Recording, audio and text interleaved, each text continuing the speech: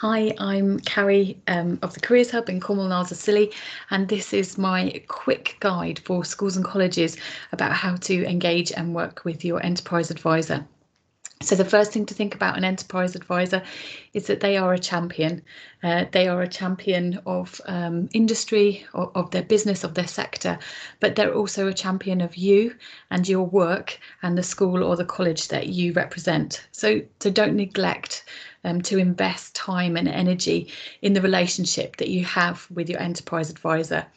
If you don't sort of maintain contact and communication, the likelihood is that they'll become discouraged and they'll look for another role to take on or a way to sort of get involved. Use your enterprise advisor to help you develop your networks and to support you in your networking activities. So when I first started working with an enterprise advisor, that was one of the first things that we looked at in terms of supporting me to get confidence and a skill set in a business networking environment, because it can be quite intimidating. Also giving you advice about using things like Twitter and LinkedIn just to upskill yourself. An enterprise advisor should be able to give you strategic input. So like ask the important questions, that not the technicalities, not the detail, but just like the big picture. What are you trying to achieve and how are you trying to achieve it? How are you communicating your vision and how do you know that it's making a difference and having an impact? That enterprise advisor is also an expert in business, not necessarily careers and career development, but they are a real voice for their sector, and really useful, and will give you insights that will be really valuable in terms of supporting the careers programs. I'll give an example of that in a minute. An enterprise advisor can also help you to evaluate your careers programs, and we've already got great examples of this. And they could also at times be your critical friend, maybe to help steer you on course. But remember, first and foremost, in that champion role.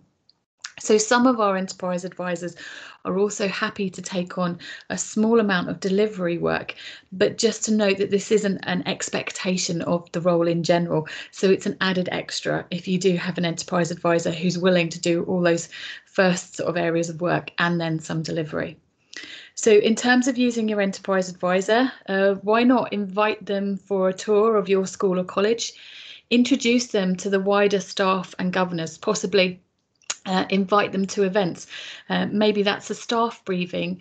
Maybe it's a special event at the school that you want to celebrate. Maybe it's a concert, a sports day, whatever you think they might be interested in being part of, just to help them get a feel for the school and what you're about and what you're trying to achieve.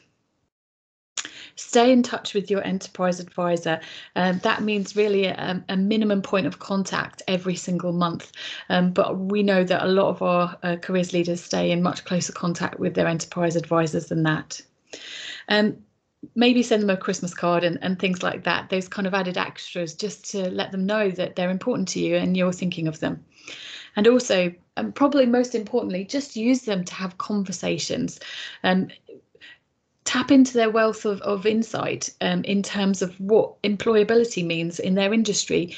How is recruitment being delivered? What about apprenticeships, new options, internships, T-levels, graduate entry routes? How do they ensure that their business is successful and productive, and what new things are happening? There are some really interesting developments constantly in the world of commerce, and just really interesting to see how things are shaping up within Cornwall and the Isles of Scilly and wider afield. We've got some great case studies of enterprise advisors doing some brilliant work across the county, and that includes some of our enterprise advisors have actually supported students at a special school to engage in sort of an amazing, almost like a work experience program that involves those students creating content, online content for magazines. And it's been a really successful project that's continued through COVID because it's something that can be done via digital means. Some of our enterprise advisors have often also offered like leadership coaching, both to careers leaders and senior managers. In one case, conversations with the head teacher as well. Some of our enterprise advisors have given feedback about approaches to communication, social media, things like that. We've got one example of an enterprise advisor who's been used to go and do consultation work with the student voice group as part of the evaluation of the careers programme. And we've also had enterprise advisors who frequently give advice about entry routes into the world of work. So things like labour market input, apprenticeship route rates, and now also we're seeing the emergence of Kickstarter and a growing picture of T-levels as well.